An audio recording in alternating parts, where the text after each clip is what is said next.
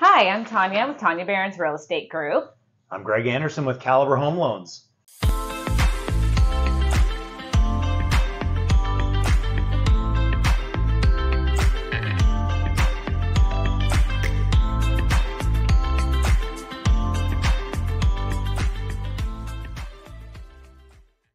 Greg and I have worked together since my very first transaction. Yeah. He's been one of my preferred lenders ever since, so super excited to interview you today.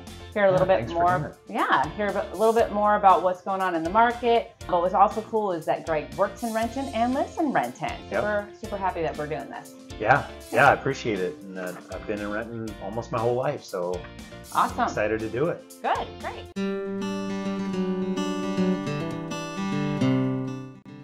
Wow, so crazy story, but I was working for King County and was a finance manager there. Ended up looking for a career change, contacted one of my friends who happened to be my mortgage loan officer at the time, and he said, "Wow, man, you should come work for me." So it took me about 6 months to make that decision, but decided to get into the mortgage business, and that was 17 years ago, almost 18 years ago. So really, really cool business to be in. I really kind of nerd out about financing, but using that skill set to help people achieve their goals and their dreams of home ownership and then future wealth is really, really cool.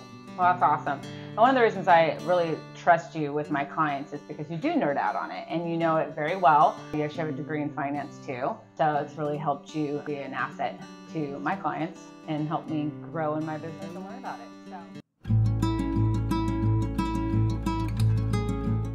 I think Renton has gotten a bad name.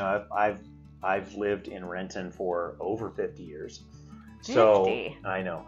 So yeah, literally I feel like people have been bad mouthing Renton for many, many years, and a lot of it is just unfounded, right? Mm-hmm. I mean, sure, there's the downtown area got a little rough for a little while. Some of the buildings need to be revitalized, but like you said, that's happening. We got the Rain City Market. We have a lot of new shops down there, restaurants. There's Macadons or something that just opened. Macadons is opening. Like, you know, they've got the arcade down there for the kids. Like, there's a lot of good things happening down in that area. The Landing, I mean, Top Golf. And now we're hearing that Amazon Fresh is coming in. So we're getting a lot of attention from the top stores and venues and things like that in Renton. And I think, look, the whole 405 corridor and eventually the I-5 corridor is just gonna fill in. Mm-hmm. You're just gonna keep filling in with city after city after city. And Bellevue is really close to Renton. Bellevue is getting maxed out. People are just going to have to go either south or they're going to have to go north. So far, and historically, people have chosen to go north, which is why property values in Kirkland are higher and that type of thing. As they start pushing south, because now you have to go further north to get the same price of home, to get the same price of commercial space and all that, people are going to say, you know what, Renton's not that bad. We're going to move down here. Mm-hmm. Like you, I mean, you've lived here your whole life too. Like, we're just fine going to schools, you know, down here in Renton and everything like that. Like, I think a lot of people just believe the anecdotal stories of whether that's crime or maybe say the schools aren't as good. I don't really buy into that. So no. I think Renton's a great spot. Yeah, I'm actually writing a chapter for a real estate book, and we're talking about Renton, just the perceptions that people have had about Renton. I was talking about how passionate I am to change that, and I think it's just, I don't know, I've always kind of fought for the underdog and just want to be like, no, we are greater than you guys assume. But honestly, there was some times where there wasn't too much to tout about Renton, but I definitely think that's changing. One of the things I really like about Renton too is that I think it's one of the most centrally located cities that you could live in. So you commute to Bellevue, 20 minutes, on a good day, 20 minutes, maybe at 2 o'clock in the morning. Depends on what time. Yeah, and what part of Renton. But you quick commute to Seattle. If you work south in Auburn or Tacoma, you're right by the airport. Multitudes of shopping from Tukwila or South Center all the way to Bellevue Square, and then again the Landing with everything that we have going on there. I think it's great. And then the more I've really dove in, even though born and raised here, but obviously doing what I'm doing now, I'm learning so much more about Renton, right? And it just warms my heart about all the activities that we have. I mean, every single day, if you look at my social media, it's another, pop by here, come here. Right. And I mean, I don't know enough about all the other cities if they do that, but they're really trying to be community focused and just meeting everybody that cares so much out there. It's a really great place to be. I think that the people that live in Renton and have been around Renton for a long time, they definitely have a lot of passion for the city. The Renton River Days is a big deal. Just the fact that Renton as a city has been progressive enough to try to change. The city leadership is really trying to change that. They're looking at what stores they're bringing in, what businesses they're bringing into town, and making sure that those align with the ultimate goals. And like, hey, we have the only Top Golf in the state of Washington. I know. That's a big deal, right? They could have put that in Seattle. They could have put that in Bellevue. They could have put that anywhere. They decided to put it down there at the Renton Landing, and that's going to take off. And as a golfer, I'm really excited about that. We have another golf course that's owned and operated by the city of Renton, Maplewood Golf Course. And then there's a private country club in Renton as well, Fairwood. So there's lots of amenities that people don't know about, and they just don't give themselves a chance because they're on 405 and they cruise through the S curves, and all of a sudden they're in Tukwila and they totally blinked and missed Renton. Yes. Right? Yeah, definitely.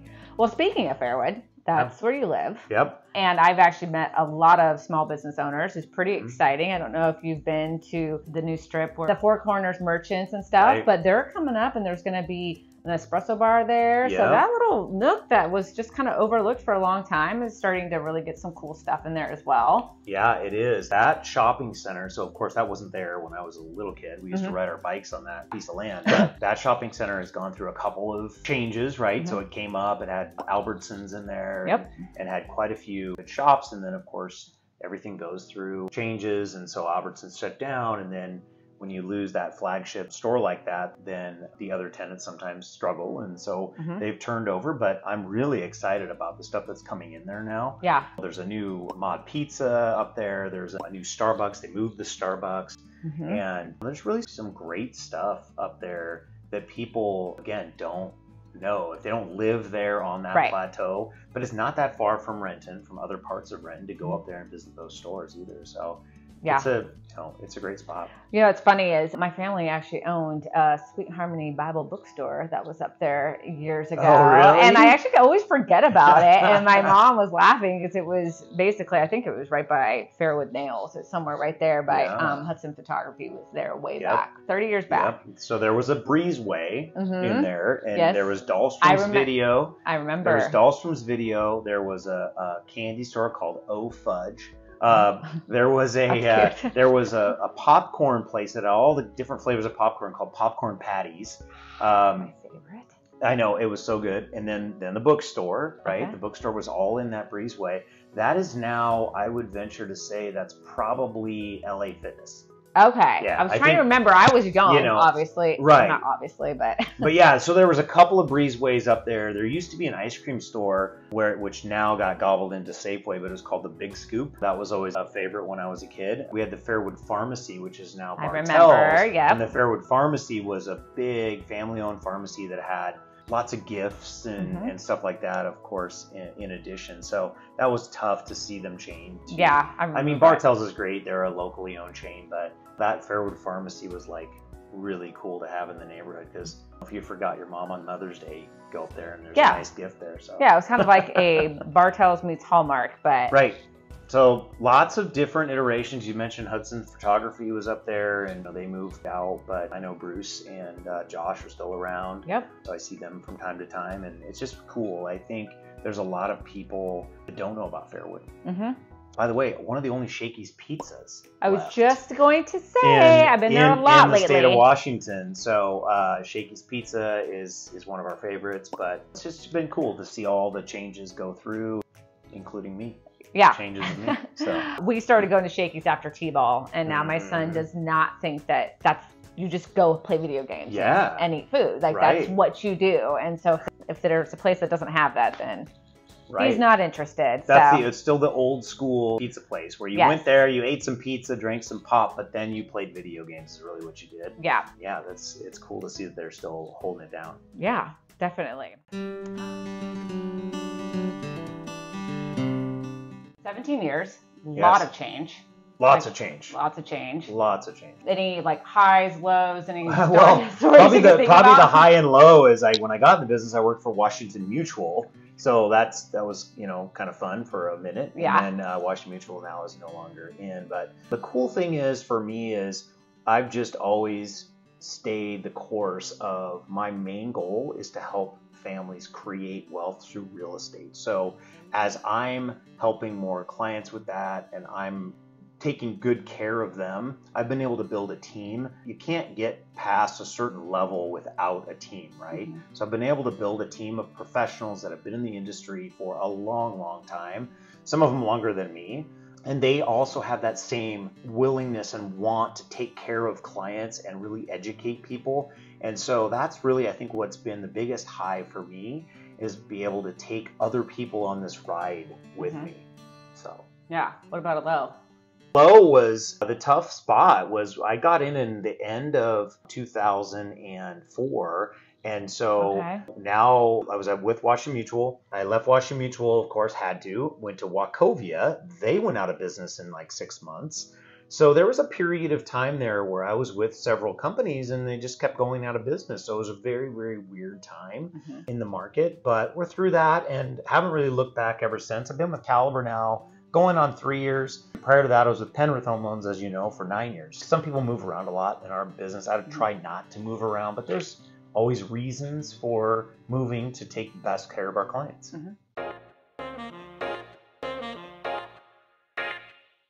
Number one, it's not even close to the same as 2008. Demographics are one thing. So at that point in time, we were seeing that we were not having as many buyers in the market, just people coming of age and wanting to buy homes. That was on a downtrend, while home builders were building at a feverish pace heading into 2008. So you had inventory rising, demand falling, and for everybody who's taken Econ 101, we know that when you have more supply than demand, that's going to drive prices down. What's happening right now is we're having a little bit of a lull in demand and a little bit of an increase in supply. The reason for that is that in the first 6 months of this year, prices were going crazy, right? And so they were up sharply, then kind of dropping back down. So people didn't know what to expect. So you have a certain amount of panic buyers and sellers always. In the first quarter, people were panicking. I've got to buy a house because rates are going up. I'm going to miss out on these rates, right? So they're rushing in. They're paying $100,000, $200,000, $300,000 over the asking price. So then the sellers now, they're like, hey, my neighbor put their house on the market for $800,000. They got $1.1 million. Right. I'm going to put my house on the market. By the time they got their house ready to put on the market had softened. So a lot of those people that went in and maybe listed their home for 1.1, they had to lower it a little bit to find where the market actually is. So some people will say, oh, the market's going down. Yes, the market is going down from March 31st, but from January 1st to March 31st, there was a 30% increase in home prices in King County. That's annualized over 100%. That's not going to be sustainable ever. So we knew it was going to come back down. We just didn't know exactly how much. Rates kept going. So at one point, rates topped out at around 6%. They've now settled back down. So we're seeing buyers come back to the market. There's more inventory because of all those people that weren't selling their homes for a few months. Right. Tacked onto the normal inventory that comes on in the summertime. My prediction is that we will have multiple offers on most homes again, probably early next year. Okay. So I don't think this is going to last for very long. If you look at what interest rates have done to buying power, I understand there are some people that it's pushed them out of the market. But if you look at the median income in King County, that person last year got an 8% year over year raise. Okay. So if your payment has gone up, it isn't completely unmanageable if you are one of those people that have gotten a raise. Not everybody, of course, got a raise. Okay, that makes sense. Before we actually started this interview, I was just talking to Simone, one of the agents on my team, and she said that she did a statistics class yesterday, and the median home prices from this year to last year are basically the same. So people, again, think that this just catastrophic change, But really, it's staying kind of neutral. And last year at this time, everyone thought they were getting a great deal. Yeah. Right. Right. So Right. that's the mindset shift that needs to happen, is Right. that you're still getting top dollar, but for buyers, you're also not competing at this point against maybe 20 other ones and Right. overly, I mean, stressing yourself out. How long has it been since you've seen buyers get their closing costs paid for by a I know. seller? Like, that's happening right now. We just got one today where they're getting a $5,000 credit from the seller. So there's options for buyers. It has not been that way for 5 years, really. Yeah. 5 years it's been that you've had to bid over the asking. You've had to waive your financing, waive your appraisal, put non-refundable earnest money out there. It's been a really heavy seller's market. Mm-hmm. Been really, really tough. So right now, if you're a buyer, right now is the time, because you can get those closing costs paid for. You can get the price maybe at the asking price, or maybe even a little low in some cases. And then when rates go back down, you can refinance. But if you wait till rates go back down, when everybody else floods back into the market, you're just going to be competing. You're going to end up paying $100,000 more for the house. So any benefit you get from a lower rate, you're going to offset because the price is going to be higher. So the problem is, you asked this question about 2008. The one thing I would say for everybody who did not own a home at that point in time, so if you're too young to have owned a home back in 2008, what you don't know is that if you would have held on to that home and not let it go into foreclosure, if you could have, and you would have waited until 2016, your home price would have come back to where it was when you bought it. Okay. Now, from 16 to 21, we have seen almost 100% increase. Okay. So a doubling of prices. For all those people that said, oh my gosh, I want to avoid 2008, I get it. But if you didn't have to sell, you wouldn't have lost. Right. Right? Right. But people freaked out. It had never happened before, or not since the Great Depression. So they're like, oh my gosh, I got to get out of this right now because my house is worth less. Same thing happens in the stock market. Mm-hmm. I bought shares of Apple stock and it went down $5. So I got to sell it because it's going to go down more. No, hold on to it. And then it's going to be worth more in the future. There's a lot. There really is a lot, but I don't say one. I'll just say the theme that really resonates with me are those people who they're not really saving any money. They're not working jobs where they're going to be able to save a lot of money, but yet we figure out how to get them into a house. And then 2, 3, 4 years down the line, they call me and they say, hey, we've decided we want to buy a bigger house. And we look at how much equity they have gained in that house. And it might be $400,000 or $500,000. Wow. It's a lot of money that people have made, especially over the last, say, 10 years. The appreciation rates have been so high that people have made money that they would have never made in their entire life. They would never been able to save that kind of money. Right. And so that really resonates with me, because I know it's tough when people are renting an apartment for $1,500 or $1,800, and now you're talking about trying to take on a $3,000 a month house payment. You're really stressed out about that, right? But you have to look further down the line, right? You can't just look at what's in front of you.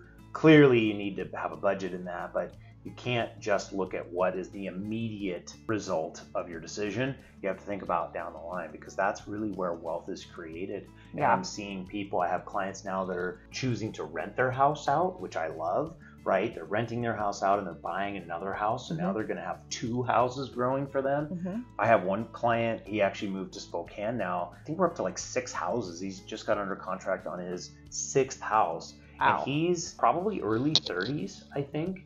Wow. And the funny thing about that is I know his parents. And so he came up to me at the golf club one day and he says, hey, I really want to learn about real estate. He just got out of college. And do you mind if I call you? And now he's not even 10 years later and he owns 6 houses, all growing for him. So if you think about fast forward 20 years when he's 50-ish, early 50s, he's going to have a heck of a real estate portfolio that is either providing him monthly cash flow, or he can cash it all out and then just have a nice retirement nest egg, right? Wow, that's super exciting and impressive. When you're talking, one of my last clients, one of those, same deal, right? Kind of a paycheck to paycheck, but they were able to kind of squeeze in and get into this mortgage. We didn't think that they could afford much, but they found a nice starter condo. We did luck out. It was summertime again 2 years ago, and they were able to get some closing costs covered for them. Well, they just sold it and so after everything, made $50,000 in 2 years. And again, we know market and all that kind of stuff, but it had already shifted when we listed. So they would never have been able to save that much money. And that's another thing. If you can find a way to get into the market, right? Whether it's down payment assistance programs or whatever you need, you're never going to outsave the pace of the market. And that's what people don't understand. I need to save a little bit more, save a little bit more, save a little bit more. Or like to your point, jumping that $1,000. And I'm more risky and stuff like that, but I always thought I'm never putting $1,000 away each month in savings. You know, that's just was never my mindset. So if you take it from me, that's great. And that's how I've been able to build wealth, is by taking a little bit extra risk in my mortgage, and not house poor, but just enough that I can force myself into some savings. I think we all, like, people tend to look at their finances as they are going to be what they are today forever. And that's just not the case. Raises happen, bonuses, all kinds of things, new promotions at work and that. And so I try to get people thinking a little bit bigger, because it's very easy to get trapped in the, I make $50,000 a year and this is what I'm going to make forever. And that's just not the case. So if you can just stretch a little bit. When I bought my first house, I was a little scared, but after 2 years, after raises and that type of thing, I wasn't scared anymore. And I owned that home for 5 years and made a nice profit that I could roll into my next house.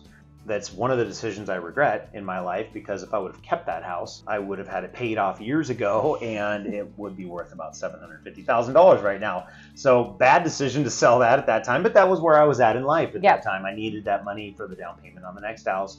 The point is, it's very important for people to understand, is that through appreciation of real estate, you can change your life way beyond what you can imagine, And it's just a matter of taking the step to talk to somebody to figure out, okay, what do I need to do? We don't want to do anything other than get you into a home and get you in the game. And plus, you get to own a home, which is a nice benefit, because then you can do what you want with it, paint it, whatever. But we want to get you into that game. We're not doing this because we're just trying to make money.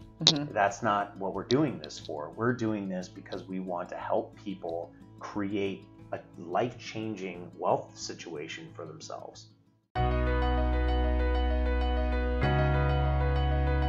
Number one, the ability to learn and the ability to be coached. Those are the two biggest things, because it's not rocket science. Like, there's somebody else that has done it before you, and they've done it at a very high level. And so you just need to be willing to learn from those people, I think also you have to have a servant's heart and an educator's heart. You need to really want to help people. And sometimes it gets tough, because sometimes you're literally helping somebody with something that has nothing to do with mortgages. You're helping them get their budget in line so that they can even start to save money, Or you're helping them fix their credit or things like that so they can even start to think about buying a home. But my biggest goal through getting more people in the business is, I'm older. At some point, 10, 15 years down the line, whatever, I will retire. And so I want to bring in other people and coach other people so that I know that the industry is in good hands going forward. I think one of the things that's big for us is we're always looking to grow. I'm always looking to bring people into this industry that I think have the same passion of helping people create wealth through real estate. They have an educator's heart where they really want people to understand what they're doing and making good financial decisions. So we're growing in that way. Also, obviously, doing videos and things, growing on social media. It's kind of a must now, and want to get out all of the stuff that's trapped in my mind and knowledge that I've gained over the years, get that out on there on social media, and just want to help more people, like I said, achieve that American dream, right? I mean, there's so much noise out there. And we talked about it, like people that are thinking that, oh, the housing market's going to crash and stuff. The thing that's sad about that is there's people who buy into that, and then almost always they end up losing. if they would have not listened to the negativity, if they would have not listened to the noise and reached out to a professional like you or me to talk about the market and really look at what's best for their family, they would have come out way ahead. Yeah. Right. So that's what I'm trying to do. I'm really trying to get that message out there more. And obviously still very community based. I mean, I do lend in all states, but most of my business is right here in Renton and the surrounding area. So my favorite book, bar none, is The Go-Giver. I'm reading right now a new book by Ed Milet that's called The Power of One More. That's a good one too. But The Go-Giver is my go-to. I have it on audio. I have it on my desk all the time. And the gist of The Go-Giver is give more than you expect in return. That has been something that has changed my life. Reading that book is, instead of focusing on sales goals and things like that, even to this day, I still remind myself, okay, if you want to do more loans, you need to provide more value, right? Yeah. And so that's what my goals are. And it also, I think, is good for even if you're not in sales or not in business. I think it's just a great book. It's an easy read. It's a great book for everybody to keep in mind, especially in this day. Not everybody is out for just themselves. I think there's a lot of people out there that really enjoy helping people and providing value to other people. I agree. There you Well, go. awesome. Okay. Thank you so much. This has been so fun. Yeah, And thanks for having me. We'll do it again.